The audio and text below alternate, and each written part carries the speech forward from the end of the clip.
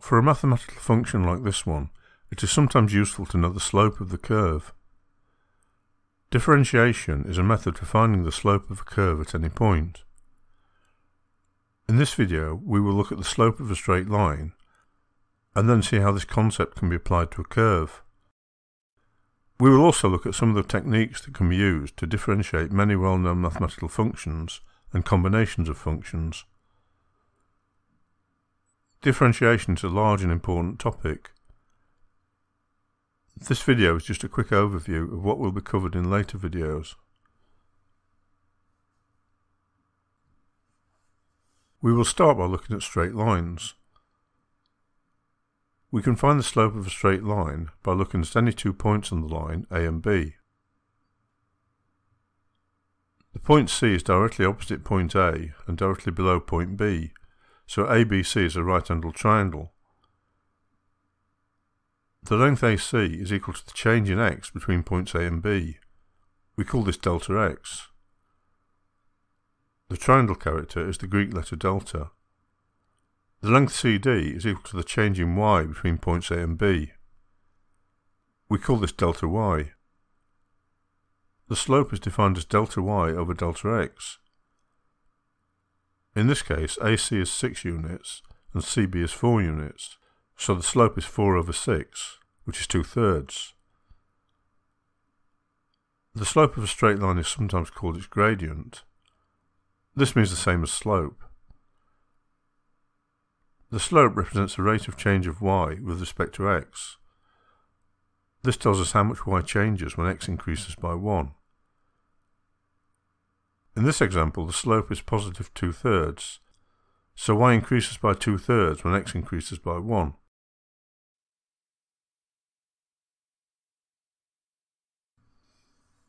Here are some examples showing the slope of various straight lines.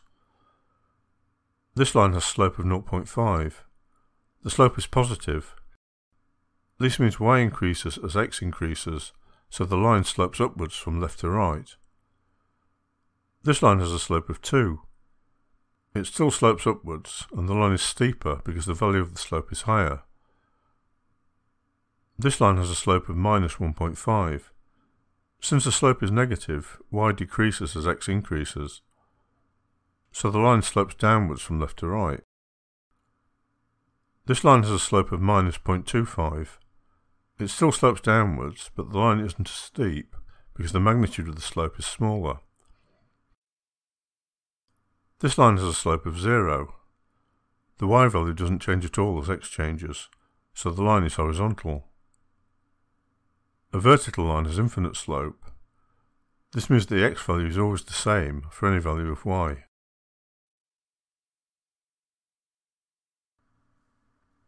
Here is a quadratic curve. Its formula is x squared minus 2x plus 2. How do we find the slope of the curve? Well, the first thing to notice is that the slope of the curve is different at different points on the curve. Let's start by choosing a particular point on the curve. We will choose the point where x equals 2. We find the slope by drawing a tangent to the curve at that point. A tangent is a line that just touches the curve without crossing it. Here's the tangent to the curve at x equals 2. If the line had a slightly shallower slope, the line would cross the curve rather than just touching the curve. If the line had a slightly steeper slope, again the line would cross the curve rather than just touching it. The tangent is the only line that touches the curve without crossing it. The slope of the tangent is equal to the slope of the curve at that exact point. If we draw the tangent at other points on the curve, we can see that the slope of the curve is different at different places along the curve.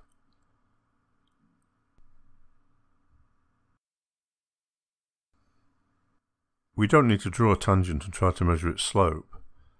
For many curves, we can calculate the slope at any point. Since the slope is different for different values of x, the slope can be expressed as a function of x. For example, this curve has the formula x squared minus 2x plus 2. The slope as a function of x is 2x minus 2. We will learn how to derive this formula in a later video. We use the notation y prime to indicate the slope of y.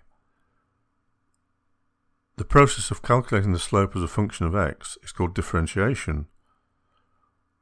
The resulting function y prime is called the first derivative of y.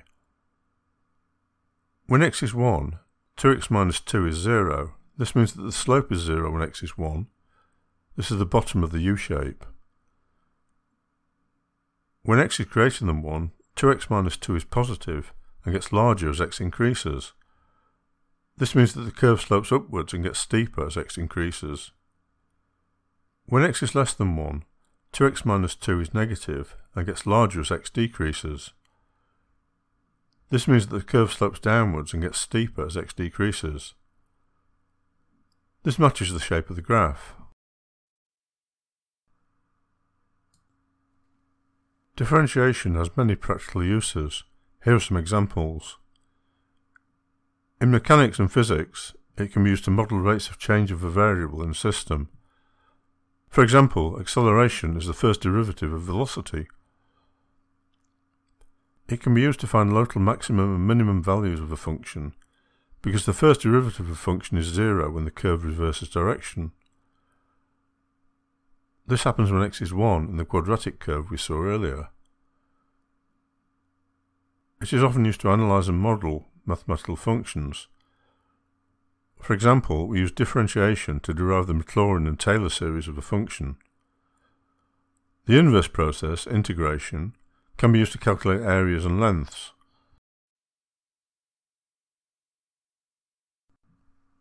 We know how to differentiate many different functions, including powers, polynomials, exponentials, logarithms, trig functions and hyperbolic functions.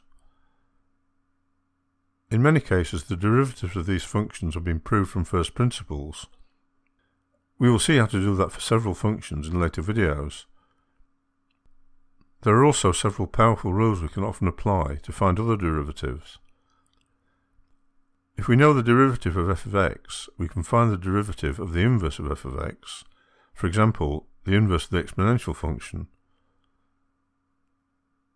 If we know the derivatives of f of x and g of x, we can find the derivatives of the product and quotient of the two functions. These are called the product rule and the quotient rule. For example, we know the derivatives of sine and cos, so we can calculate the derivative of tan using the quotient rule. If we know the derivatives of f of x and g of x, we can find the derivative of f of g of x. This is called the chain rule. For example, we know the derivative of sine and x squared, so we can calculate the derivative of sine of x squared using the chain rule. We will cover these rules in later videos.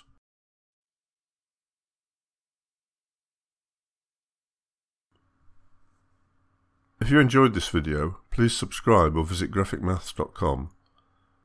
The link is in the description below.